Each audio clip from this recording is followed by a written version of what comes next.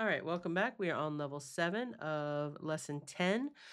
This is an assessment level, so I will read the directions, maybe look for some tips and tricks to help you out, and then we'll read through the rubric. And then after that, you are on your own, my friends. So let's get started. It says traffic control. You are helping design an app that can control the traffic lights in a construction zone. The app will control the lights to tell drivers whether to merge left or right in order to avoid construction. The app will also control the color and brightness of the lights to make sure they're not blinding or distracting. The app has already been started for you, but the code needs to be finished.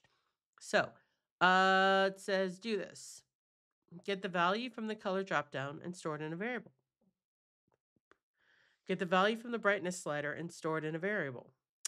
And then 3 and 4, you have the black triangle that's going to tell you more directions. So let's open that. I want to make sure we read everything. If the direction is left, set the left LEDs and turn off the right LEDs. Inside the first if statement, turn on the left side of the board to the appropriate color and intensity. Turn off the right side of the board. If the direction is right, set the right LEDs and turn off the left LEDs. Inside the second if statement, turn on the right side of the board to the appropriate color and intensity. Turn off the left side of the board. All right, so those are all the instructions. You know how to do this. We've done this already, okay? Um, and so that'll be my first tip is we've done this already. If you get to a spot where you're confused and you're struggling, go back and look at some of the things that we've already done. You've already done this. All right. Second tip is make sure you read the comments. The comments tell you exactly what to do, exactly where in the code. All right. You do not need to mess with the design portion, just stick with the coding portions. And let's look at the rubric. The rubric says no evidence. The app has not been changed. So if you don't touch anything at all, that's no evidence. Obviously, you're going to do better than that. So we're going to close that.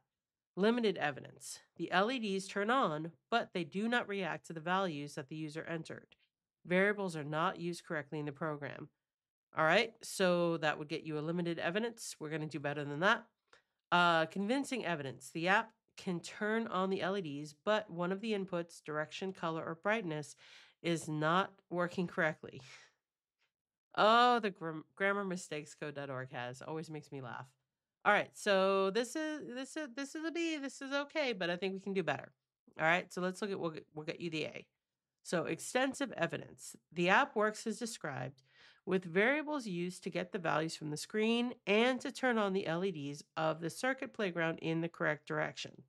So if it works correctly, it does everything that we've asked you to do. A plus, 100, good job. All right, so we're going to aim for that. With that, I'm going to hush. I'm going to let you guys work. I'm going to wish you good luck. I will see you on the next level. All right, good luck.